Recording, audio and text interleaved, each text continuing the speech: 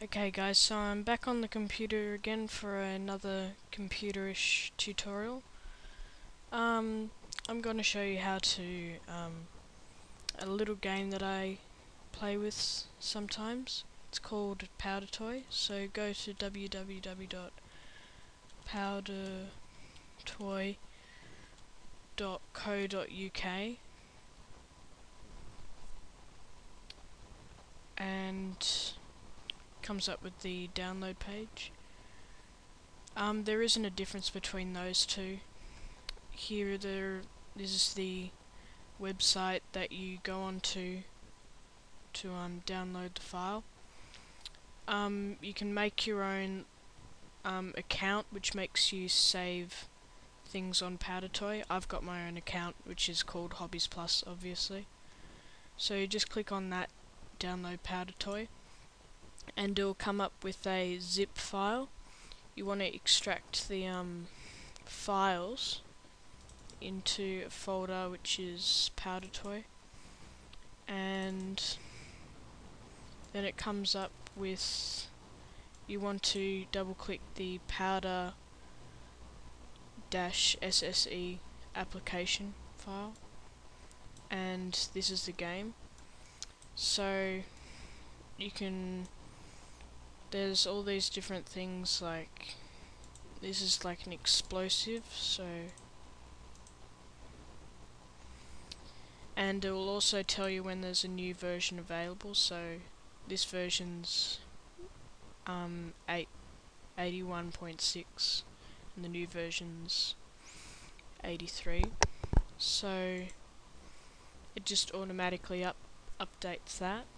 It closes and then it will reopen for you and say that.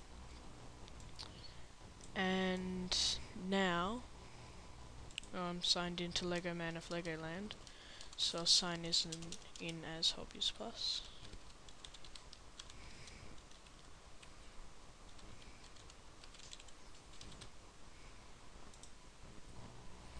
And now I'm signed into Hobbies Plus. So now you can scroll through everything that other people have published on the game, and because I have my own account, I can save other people's things. So if I go to open this, I can save it to my saves, and if you want to publish it again, which someone has already published it, so it would be copyright. Well, not quite copyright, but they wouldn't be very happy. Yeah, so you can, there's practically everything on here, to like car engines to guns, all these different things, mineral refinery, nuclear reactor, yeah, all these different things on here. This one I enjoy, just blowing it all up. This is the decoration button, which that's the default one, which is like what it would look like, but the person who's made it has added decorations. There's also the description of the Ant Candy Mining Company, and